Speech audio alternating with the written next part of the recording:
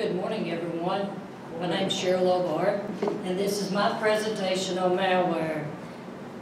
Everybody has seen it in one form or another. We're going to go over some minor definitions. A virus, self-replicating piece of code, adware, displays unwanted advertising. You got spyware, exactly what it does. It spies on your computer, monitoring every keystroke web browser you go to. You got your browser hijacker that directs your browser to a predetermined website. You got your bots that it's an application carrying out an automatic task on your computers. You got your microvirus, type of virus that are written specifically to alter macros. You got your ransomware, hold your data that you have as hostage and requires most of the time money, and they delete a lot of your files. Trojan horses hides itself looking like a normal piece of file. You got your warrants. It doesn't need any human interaction, and it does not need to attach itself to a program to harm it or to delete it. I got one little video for you.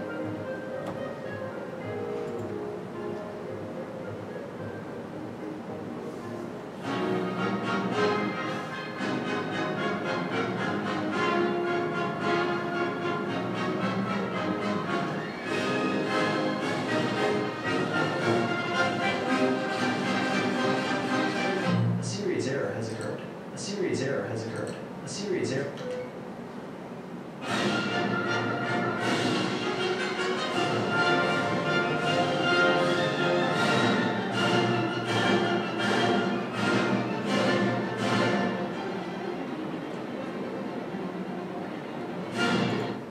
It's basically about a lot of them that you're going to see when you're browsing.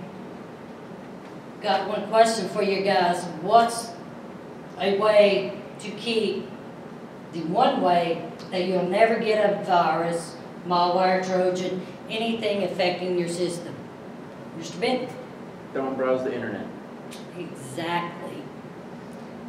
That's the only one sure way. But we do have precautions in taking care of how to protect our systems, and this is one of the pop-ups. If you ever see this, what do you do to get this out? Mr. Kevin? Alt F4. Exactly. Anything you click on this ad will redirect and can download. You got drive-bys that automatically, you don't have to do anything but go there, click on it, you're clicking X, and it's going to download that file, program, string of code to your system. Now, we got to plan our attack. Anybody that ever goes into battle, if you're doing anything in life, you plan out a step-by-step directions or anything. But in the cartoon, we're going to strike at 0500, unless, of course, they say they're sorry and spoil everything. Well, it's not going to happen. A virus doesn't just leave. We don't have a spray to spray it, a fly swap to beat it to death. We actually have to go in and take care of it and eradicate it from the system. So our first step, we got to identify what malware that's on the system. Is it a pop-up ad, browser redirect, a rogue antivirus, slow performance lockup, internal internet connectivity issues, applications crashing, updates fail. Problems with files, do they enlarge or do they get smaller? Problems updating your antivirus, malware, and invalid digital certifications. So, step 2. Most of us will be working in networking. So the one thing that we definitely want to do first of all is quarantine that node off of our network, because we don't want it to go out and affect the whole system and collectively bringing down our whole network.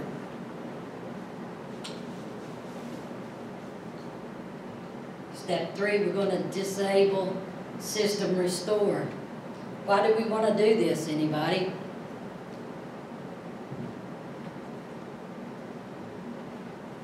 Mr. Kevin. Is the virus so infected? Do what? Or, so the virus either infected, or when you go reset it, it'll put it back on. Exactly. Mr. Marshall? That's the same thing I was saying. All right. So here comes where we're going to get down into the ditch lines, the foxholes, and start our work. We're going to remediate the infected system. When an infected computer will not boot,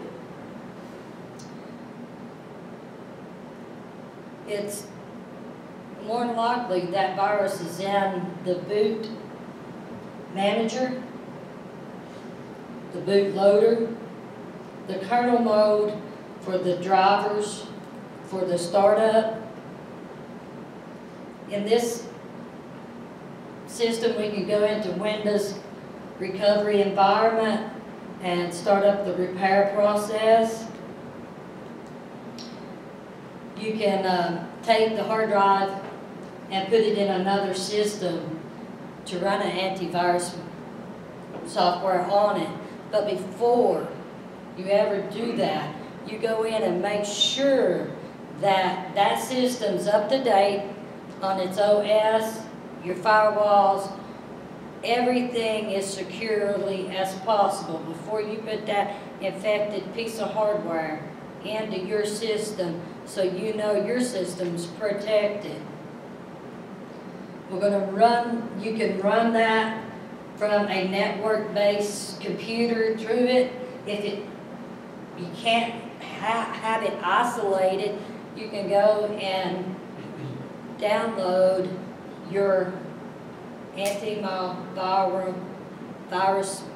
software on a CD or a flash drive, and then boot the computer off that, going into your BIOS firmware and setting it up to boot from that and run it. When you are running these rescue CDs, flash drives, always your first time, take it to the full scan, so it's going to go into everything on that computer and look for any strings of codes and virus signatures so it can eradicate them. It's not going to take one scan. You go in, you run it, you look at it, you do the research on it, find out where it's hiding. You're going to run another one. You're going to reboot, you're going to run another one. And 9 out of 10 on your list, I'll give you a couple of that I've used before. You're going to use 2 or 3 different kinds to go in and make sure that system is, you don't have anything, and it's a total process. Going in, running that scan, taking care of what you see, rebooting, running that scan again before you can eradicate the infection off of that system. And for you guys that have been where I'm at, right behind me, the guys coming in new, these viruses will go in to your beehives, and you're going to have to put your bee suit on and go in there and look. And before you do anything to these hives, these registries, you always back them up. before you delete anything, make sure you have these backed up. Because you go in here and you delete a file from one of these files, you can totally destroy your system to the point it will not be able to boot again. So you go in, you're looking, you see something, back up these files, go in, delete it, and look at the system, reboot, bring it back up and see how the system is working. All right, we've cleaned the system up. We don't have anything popping up on our scans. It looks like it's back to operating. We're going to protect the system with scheduled scans and updates. Why, as us, as IT person, want to make sure that system's protected and got scheduled scans? Mr. Marshall. So you don't have to run through that same process again. Exactly. Will the end user know if you say, all right, here's your laptop, here's your system, it's ready to go? Would they know to go back in there and set that process up? Keeping the windows updated. Your firewalls, that most people, they know how to get on there, go do what they need to do. Go look at what they want to Google. I think they're too lazy. No, you got a lot of people, a lot of scared too, also. There's a lot of variables. Me, I didn't know a lot of this until coming in. This had always infatuated me, how they worked. That's the reason I'm here. Things I'm learning, I had no control. I knew what I wanted to do. I knew where to go get information, but was it a legit site? Back then, no, I just click on anything. My daughter goes, that's an ad, Mom. Now I know these things.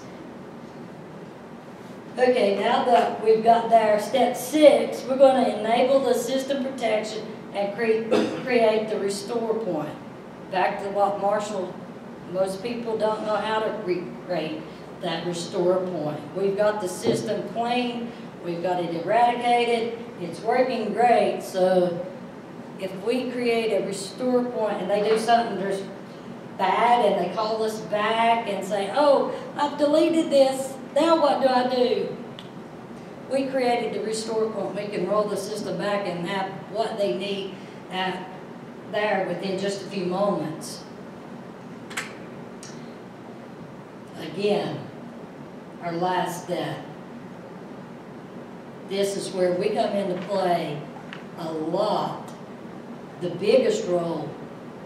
After we've cleaned the system up, most people don't understand what they're doing to get these. I've known people go, why is my computer always crashing? Why can't I do what I want to do? You're going to download these games. It's free. Free. Is anything free? Not even love is free. You've got to give it to get it back. So it's hiding in that application and being downloaded. So we, as IT, have to take the moment and get back down to earth, explain to that end user how to stop doing what they're doing. You don't have to click everything on every page you go to. In my conclusion, we've talked about the different types of malware. We went over how to remove and keep a system clean. And we spoke about educating the end user. Your 7 steps. We're going to identify the malware system. We're going to quarantine the system. We're going to disable system restore. We're going to remediate the infected system. We're going to protect the system with scheduled scans, scheduled updates. We're going to enable system protection. We're going to create a restore point, and we're going to educate the end user. Have I missed anything? Anybody got any comments, inputs, anything? Mr. James? Is there a safe way to practice removing malware on a heavy system? How to safely remove malware on a system? To practice. To practice it, yes, there are codes out there that are designed to download that will not harm the system that you can practice on and disable and take it out. I did not give that, and that is a very great question. Great question. Anything else? Thank you very much, and have a great day.